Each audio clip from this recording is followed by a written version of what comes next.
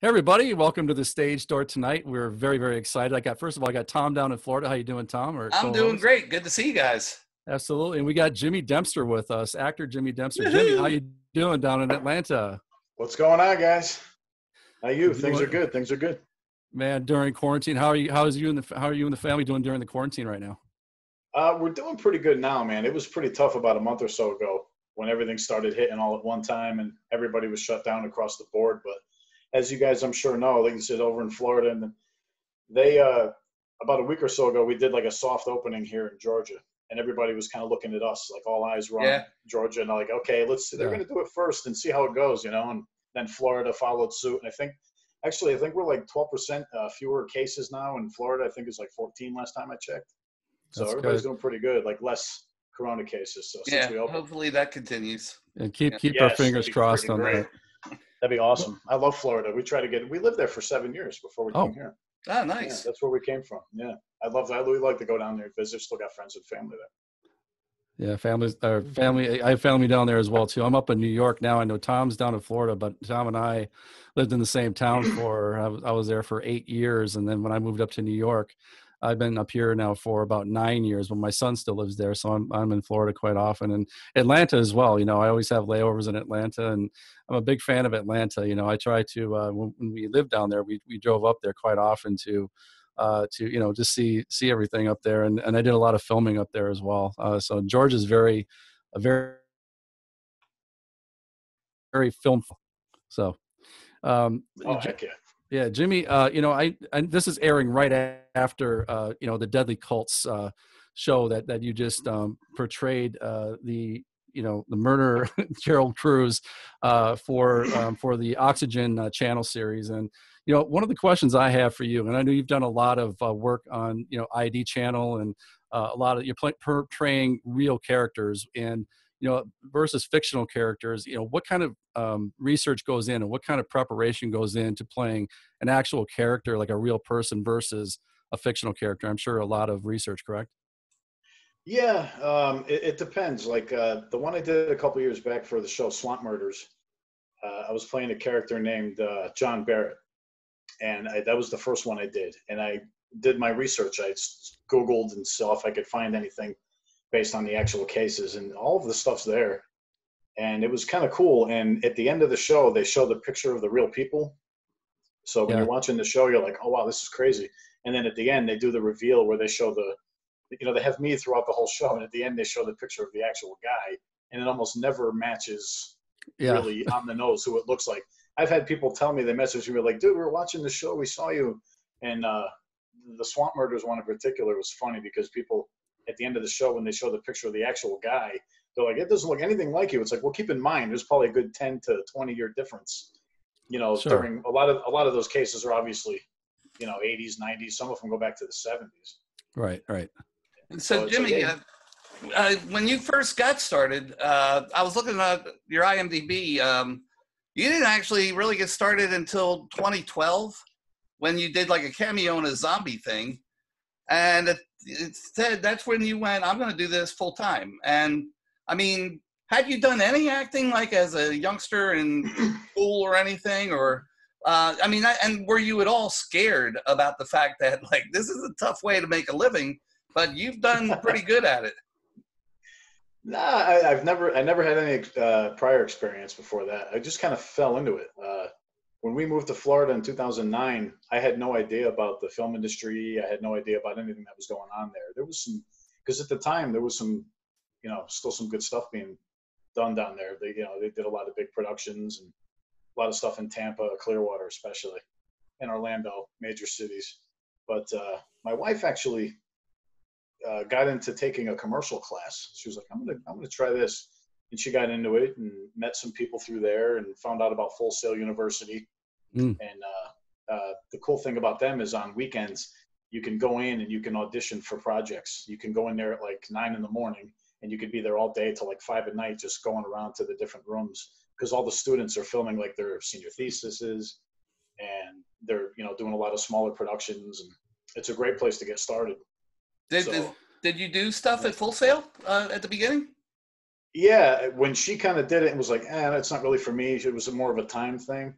So I had nothing but time around that time, so I kind of jumped into it, and I just started pursuing it from then on. And that's the first place I started was Full Sail. I found out about the guys over there, and we did a project called Undead Apocalypse, and I was an extra on that.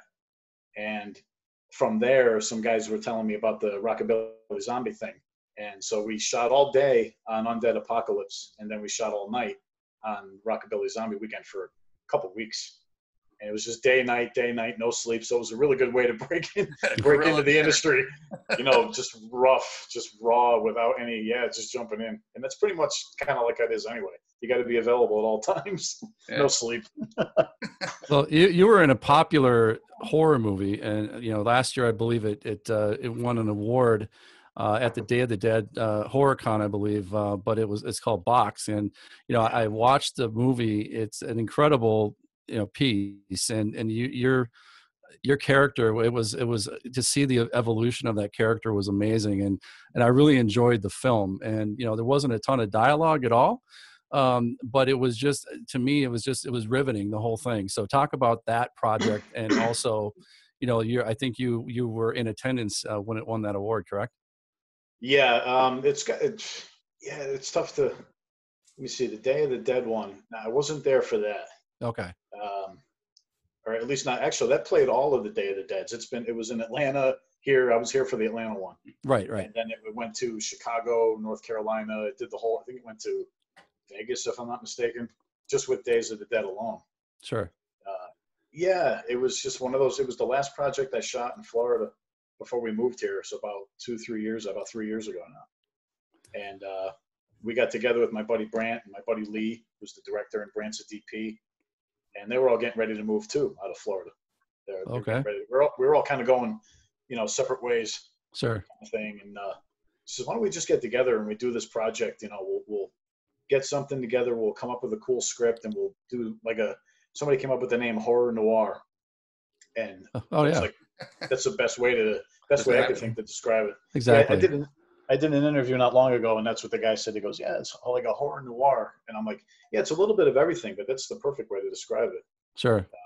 It was really based around, let's do something completely different, because, like you said, I could do the killer, I could do the bad guy, I do a lot of villain stuff. Right.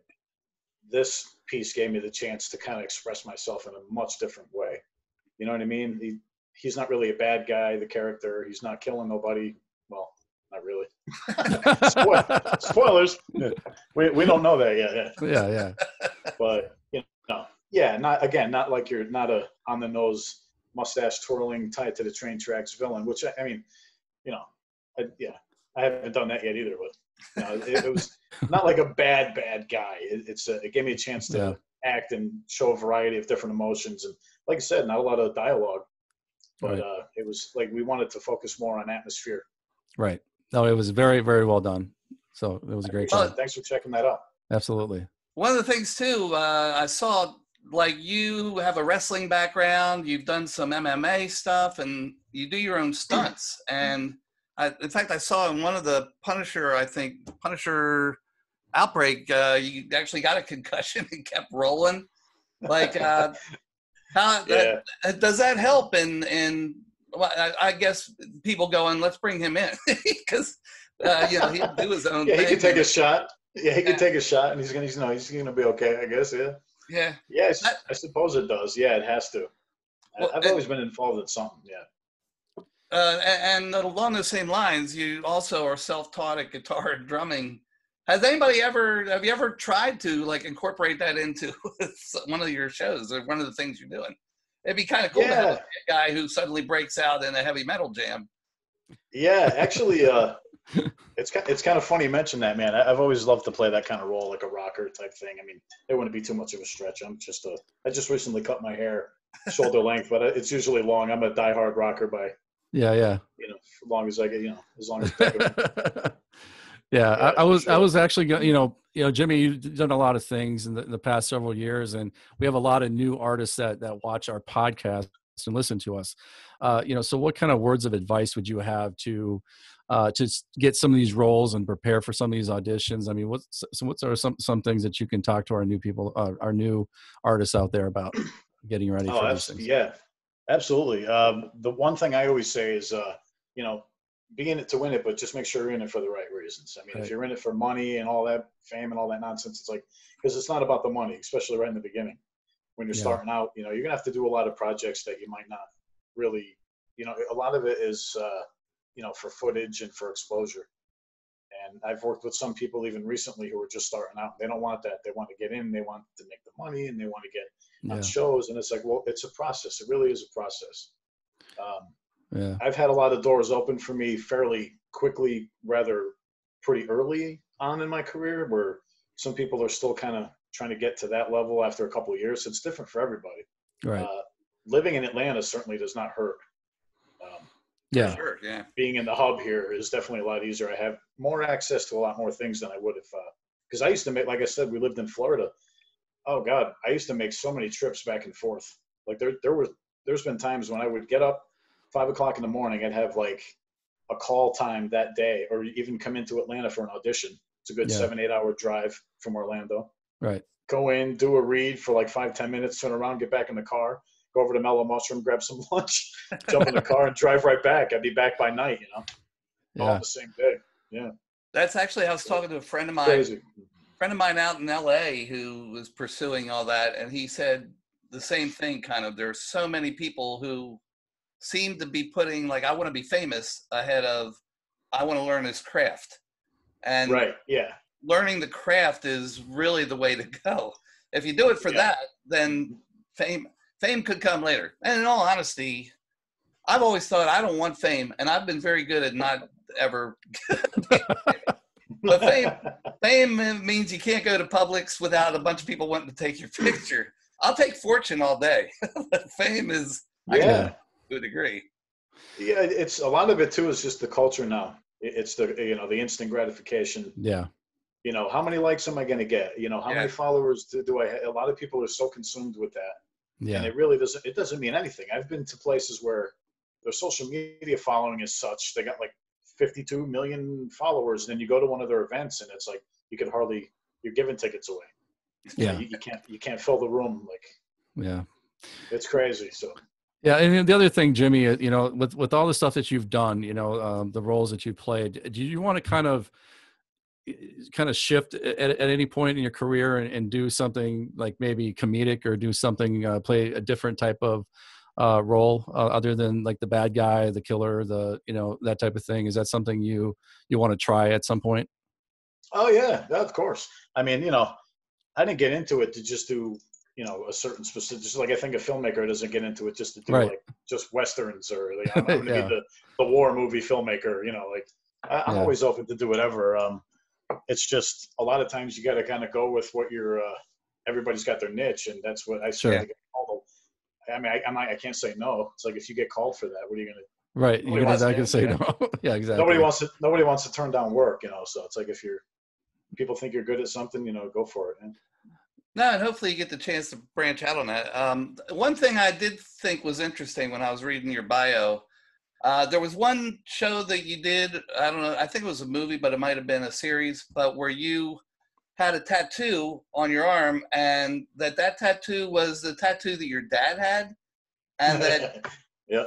did you like go, I want this was that your idea to pick out this did you already have it, or did you do it specifically just kind of to honor your dad in that show? No, that was for the Fate of the Furious. That was the Yeah, first project. that's what it was.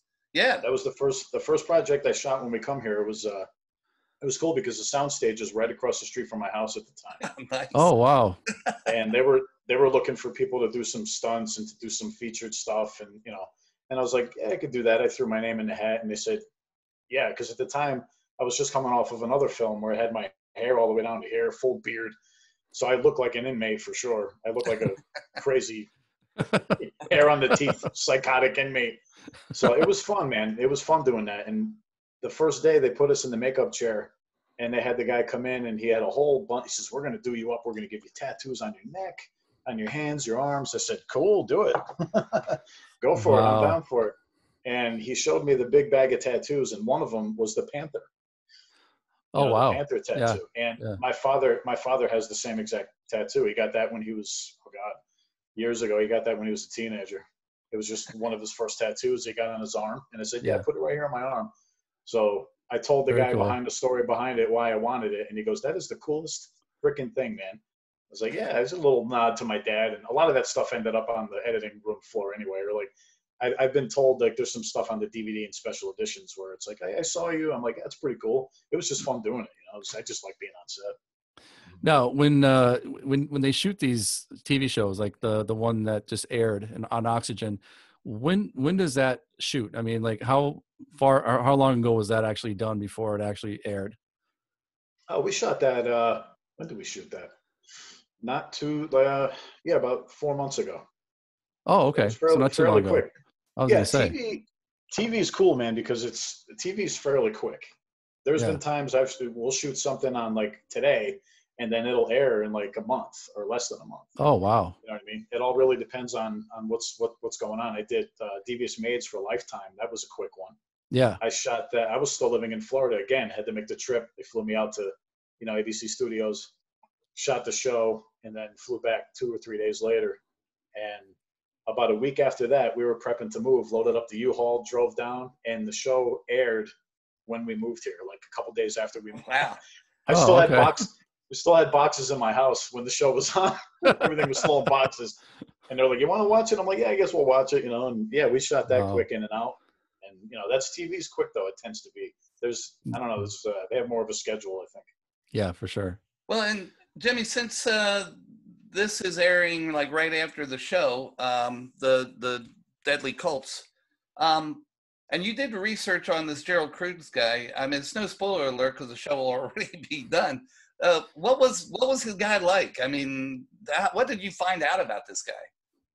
Yeah, when I was looking into that, I kept getting this thing saying California Death Cult, Gerald Cruz, California Death Cult, the camp. And it really put me in mind of like a Manson. Yeah. Right. Manson type thing. Very manipulative. Yeah. I mean, a lot of cult figures are like that anyway. They're very manipulative. Manipulative. Yeah, right. Oh, hell, and the Tiger prey on the weak. Yeah. Just insane. Yeah, just like that. They prey on the weak and get followers. And so it wasn't really too much of a stretch because, I mean, a lot of the cult characters are like that anyway. But yeah, it was if you guys check it out, it's a pretty crazy story. Oh, absolutely. I'm now that I saw the trailers, I'm like, I absolutely want to watch this thing. Now, as far Jimmy, as far as movies versus TV, now, do you have a preference? Did you enjoy like shooting one over the other? I mean, I suppose the process is similar as far as the filming of it, the lines and everything like that. But I mean, do you have a preference, one or the other? No, not really. The only thing I would say, like I said before, that I kind of prefer a little bit more about television and films, especially independent films, is, you never know when it's going to be said and done. With TV, you got a pretty good idea. Like I said, if you're shooting something in January, February, there's a pretty good chance it's going to be out by, April, May, or at least by the end of that year, because they have a schedule and all that stuff. Right. Films, especially independent films, it's tough. I mean, I got some stuff that's coming out now that has been in post and has done like the festival circuit and stuff like that. And they've gone back for some reshoots on some of these projects, and some of them I was even involved in. We're picking back up for some of the stuff's been sitting on the shelf, like doing all that stuff for about 3-4 years. Oh, wow. So I try not to, Dave and I did an independent film years ago, and post-production can take longer than anything. Shooting. Yeah. Really go on you for a while. You never know how it's going to turn out. And for me, in the beginning, it was kind of frustrating because, again, this goes back to anybody starting out or wanting to start out. It's in the beginning, all you want to do is be part of something that's going to hopefully be good. Sure. And more importantly, be, seen and get out there. And, of course, be good. You want to be part of it because you want the exposure and you want to get the experience. And of course, you need footage, too. You want to get that demo reel cut together. Yeah. You want to start reaching out to some agents and build and get some bigger stuff. And when you got, 2-3 years worth of stuff and you're grinding and you got all that stuff sitting on the hard drive somewhere, it could be frustrating. A lot of people aren't ready for that. They're like, well, where's the stuff? And I've been with directors and editors when they're calling people, because it's the first thing you do. Where's my footage? We can't give you the footage. They don't get it. It's like, we can't give you the footage. The movie's not done yet. You're going to blast that everywhere. Right. And, You know, you got to Exactly. wait for the movie to release. So I try to be respectful. I wait for the film to release, and then I'll post a clip or something now and again. Yeah. Sure. Yeah, you gotta do that. One thing I wanted to ask you on a personal level, back to the guitar and drumming, like I saw it, like you're into heavy metal, rock, jazz, even Everything. Yeah. What was your first album? Because we all know our first album that we ever had as a kid. What was your big influence back then? My first album was Dark Side of the Moon on vinyl. I There took you it go. from my father. You guys remember the old turntable / liquor cabinet / TV? Yeah, I've got one down in the basement. I would kill. It had the big speakers on the side. Yeah. That was my first entertainment system that was handed down to me by, I think, my grandmother. Yeah. And, way back in my first apartment, I still had that thing. Turntable worked and everything, and I played the hell out of that album. Actually, that's amazing. That was my first concert. I saw Pink Floyd do Dark Side of the Moon in Philadelphia at the Spectrum, and oh my God. it may be the best concert I've ever seen. Like, nobody has topped it since. It had a giant thing where a plane flew through the auditorium and exploded over their heads. You know that the part of the album where it's like you hear the and all that. I had a friend who told me beforehand, and this friend of mine was a compulsive liar, so I'm like, yeah, you're totally and he said that whole thing is about this crazy guy who ran onto a runway at an airport, and the plane swerved to miss him and blew up and exploded. And I'm like, yeah, sure, I'm sure that's true. And then at the concert, this plane comes flying through, and I'm like, holy shit, this kid doesn't lie. You're telling the truth. The one compulsive liar, the one time that he's That's right. You son of a... That's like crying wolf. So Jimmy, what about directing? Is that something that you've ever wanted to transition into eventually, is directing? Yeah, I've actually had the opportunity a couple of times on, a couple of projects now that I've done where I've actually had to, we did a film, a couple of box. I was able to direct myself and direct some other stuff in a lot of those shots. So that's great. I was able to. We did a project a couple of years ago called One Night of Fear, and when it comes time for my character to die, in the script it says, goes out to the barn, saves the girl, has tussle with the guy, and dies. It's not written out. It's not described. Right. You guys have seen. So it's like we get ready to shoot the scene. I go out to the barn, and the director pulls me aside. He goes, "Okay, Jimmy, we don't really have anything lined up. So whatever you guys want to do, you want to get with Jason and work out a fight scene, and do whatever you guys want to do, and we'll come up with some ideas." I said, "Yeah, that sounds good." So we got together about maybe 10 minutes or something like that. We put together a quick little tussle fight thing. But and we worked it out, and it was cool to have that kind of freedom because I was able to design the fight.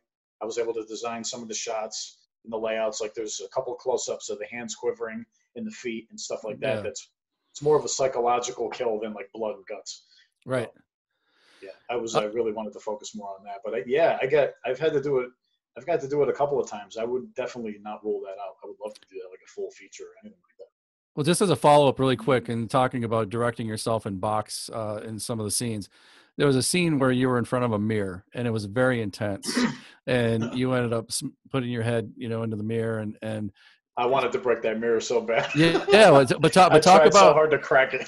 I was waiting for it to smash, but talk about that scene and what do you, I mean, it could be a personal question, but what do you think about when you're getting into an intense scene like that to get you into that frame of mind to do a scene? Because the first thing I thought of when I saw that scene was the Joker, the new Joker movie. With Joaquin Phoenix. So, how do you get into that type of mindset? It's funny, man, because that's one of those crazy things. You mentioned the Joker. I've had Joker. I've had The Shining. I've had a lot of people tell me, this is what they got out of it. I was like, it's all that stuff rolled into one. Right. It's amazing. It was all improv. It was like, we have to have the final reveal, I guess, as it would be. And it has to be intense. And that was just basically it. We have to do something to bring this thing to a crescendo. Yeah. And I just wanted to go all in on it. Like I said, we shot that scene for a good day. most of it. That was a whole day just shooting that scene. That was really well done. Very well done. It was great. Very effective. I'm happy with it. I'm impressed with the way it came out, like with the editing and stuff like that. Because you feel kind of silly just sitting there smashing your head, and that was just that was just improv. That felt right at the time, because the guy's coming undone. He's unraveling. It's like you don't want to just sit there. I didn't want to. I've seen people play fake crazy and stuff like that. I didn't want to do that. I wanted to just, you want to sit there and like or whatever. No, it was very effective. So, well done. Like I said, I really wanted to smash that window. I really wanted blood. I wanted all that. Yeah, that was great. And I've done a bunch of theater and acting, and getting into that sort of a mindset and improving and feeling in that moment is, to me, that is what acting really is. You know when you're there. You just feel it in every part of your body. But I wanted to ask you too, real quick, because I'm a huge Walking Dead fan, and you were one of the saviors, if I'm not incorrect on this. What was it like working with Greg Nicotero and just that whole group? They say it's very family-like when you're there. Yeah, I did. I was on set for 2 episodes. Once I was advising behind the scenes a little bit, and then the next time I went down, they asked me if I wanted to be in the Saviors. I said, yeah, sure. And we did that, and it is very much like that. It is very much of a family atmosphere. It was probably one of the best on-set experiences that I could recall for not doing something where, you have a trailer and you have your own thing. It was everybody was really respectful, really nice. And Nicotero, he goes back. I love his work. All the way back to Day of the Dead and everything he's done. So he's really incredible with what he does. And that's there's a friend of mine who was one of the Kingdom people here in Orlando, and he was telling me that the groups, like the Saviors, will all go to lunch together, and his little group of Jerry and him and those guys would all go to lunch together. And not that everybody doesn't get along with one another, but that you fall in with it a little. Yeah, they do. It's really method as far as that goes. Everybody kind of stays in their own kind of little thing. And again, it's nothing disrespectful. Like you said, theater, a lot of people go off into their own space to get where they need to be, for their performance. And it was like that with them too. It was, on any given day, we'd have anywhere from 15 to 25 Saviors. And especially in the one scene when they do the big wide shot at the end of, I think, season 7, one of the last episodes is one of the ones I was in. They did that big wide dolly shot, and there must have been 50 extra. There must have been 50 Saviors there. Yeah. So I was just like, it was a lot of people there. And we all ate together, hung out, and talked. Because it get kind of boring on set sometimes too, man. You got to kill the sure, talk and crack jokes. It's hot. Well, it's kind of well known too, isn't it, Tom? And I don't know if you've heard this, Tom, but tell me if I'm wrong, Jimmy, but the set there is so secretive that they have like security everywhere because they don't want anything getting out to the public about what's going on, because it's such a popular show. Right? Oh yeah, that makes sense, because then people would probably be, crashing the set and hanging out, and you don't want that. Right. We're here to work, That's right. I guess there is when you're acting on those kind of whether it's that show or one of the movies, is there how much time are you given to get your lines down? What the script is, and how much of it is? Oh yeah. It depends. It's always different. Like the show I did, Swamp Murders, most of the stuff that made the final cut was improv. Wow. There was an interrogation scene where the guy's asking me, where were you at this time? And I'm kind of telling him, and then it was just supposed to end, and it was going to cut, I guess. But I just kind of kept going, and I just did this whole spiel saying something about how, like, I said something like, if you'll excuse me, I got better things to do, or something like that. It was some improv line. And I just kind of got up and I banged the door and walked out, and the guy he didn't say cut. Yeah, he just rolled. So whenever they roll with it and you just kind of keep going, that's like the best feeling ever, because they know they got something. They're in their head. They're like, we're going to keep that. That's amazing, Jimmy, because I actually that's the clip that I put on our social media. There was that interrogation scene, and cool. it was amazing. I mean, I was watching it going, wow, he's really doing his lines good. I had no idea that was improv. That was great. Yeah, I'd say the first half of that is scripted, and then the last half, or all the way where I stand up and walk out, the lines before that was improv. Wow. And a lot of the stuff is like that. Again, that's one of those things where I think I got the script and everything. I was booked. You know, when you go in to read for the scene to audition, you either go in or you do a tape now, or sometimes both. Yeah. You get like just sides. You get a couple lines, a small piece of it. You don't get the whole script, but there's times when you read that and you know it, so you know that part. Right.